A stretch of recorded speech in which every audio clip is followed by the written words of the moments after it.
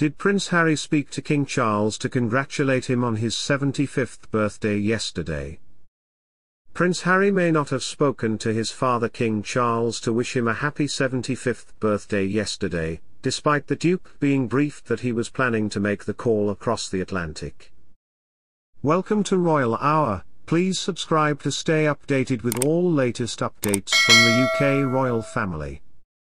Prince Harry may have been meaning to call King Charles to wish him a happy 75th birthday, but it appears his busy diary got in the way. An insider reveals that the story that Harry was about to make the call to the palace originally came from people linked to the Sussexes camp in an attempt to get rid of the fallout of him not being invited to the King's 75th birthday celebrations. But sources revealed that no such call was made yesterday, as Harry neglected to arrange a time to fit in with the King's very busy schedule, which included 2 royal engagements and a private birthday party. The news of the phone call came as a surprise. Let's just say it, the source said. There may have been a willingness among the Sussexes to call the King on his birthday, but the other party certainly was not informed in time. The sources said there was no possible time to make the alleged call.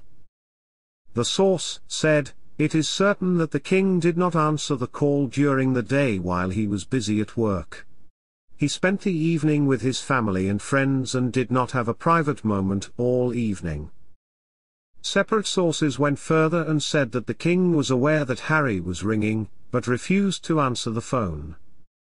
They said, there was no call. Every time Harry called his father, Charles would wave the phone away. He didn't want to hear from him until he apologized. Buckingham Palace initially declined to comment, but later indicated that a call had already been made and another phone call was scheduled for next week. The King spent his birthday helping to launch a project to help people tackle food poverty, followed by a reception at Buckingham Palace for nurses and midwives, as the NHS celebrates 75 years in the same year. He spent the evening attending a lavish reception at Clarence House where he was joined by senior members of the royal family to help him celebrate his birthday.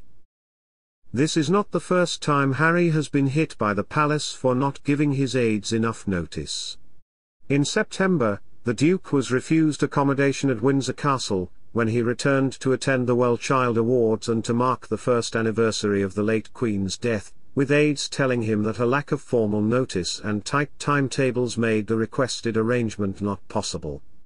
Earlier in the year, when the Duke returned to appear at court, he did not meet his father and was simply told that the King was too busy to allow a family reunion. It is understood that Charles and Harry have had little contact for months. In both, Harry makes a number of attacks against his family. He criticized his father's parenting skills and accused the evil Queen Camilla of leaking stories to the press. The Prince and Princess of Wales were also in the line of fire, as William was still angry with his brother and refusing to contact him. Thank you for watching this video. Be sure to subscribe and press the bell icon to get notifications when I upload a new video.